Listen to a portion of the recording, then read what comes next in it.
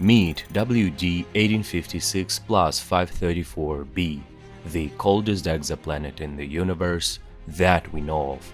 Discovered in 2020, about 80 light-years away, WD is a gas giant roughly the size of Jupiter or over 10 times the size of Earth and the mass of 13.8 Jupiters. Thanks to the James Webb Space Telescope, we've just learned that this planet has an extraordinarily low temperature, just 186 Kelvin or minus 87 degrees Celsius, colder than any other exoplanet from which light has been directly detected. This frigid world orbits its host star, a white dwarf, every 34 hours, at a distance of 0.02 astronomical units. That's an orbital period 60 times shorter than the Mercury's around the Sun. 534b is about 7 times larger than its host star, which is a remnant core of a once Sun-like star, only 40% larger than Earth. What makes this especially intriguing is the planet's survival in the so-called forbidden zone. 6 billion years ago, this star should have engulfed all nearby planets during its red giant phase.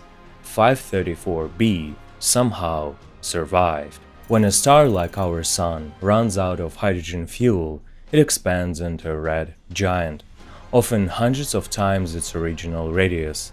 Any planets in close orbits should be engulfed and destroyed during this phase. After this expansion, the star sheds its outer layers, leaving behind a dense, Earth-sized white dwarf. In this process, the inner planetary system should be wiped out. So, the Forbidden Zone is the region where planets should not exist, at least according to most classical models of stellar evolution. This area lies extremely close to the white dwarf, within a few million kilometers. The planet's survival suggests that planetary migration into close orbits around white dwarfs is possible. Astronomers estimate 534b must have originated at least 50 times farther away.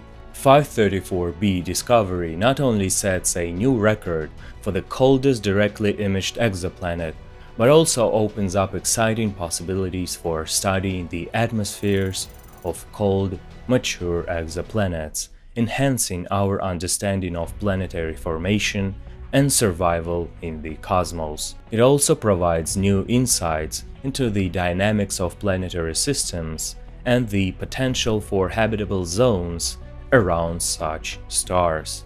Thank you for watching. Don't forget to subscribe and share your thoughts down below.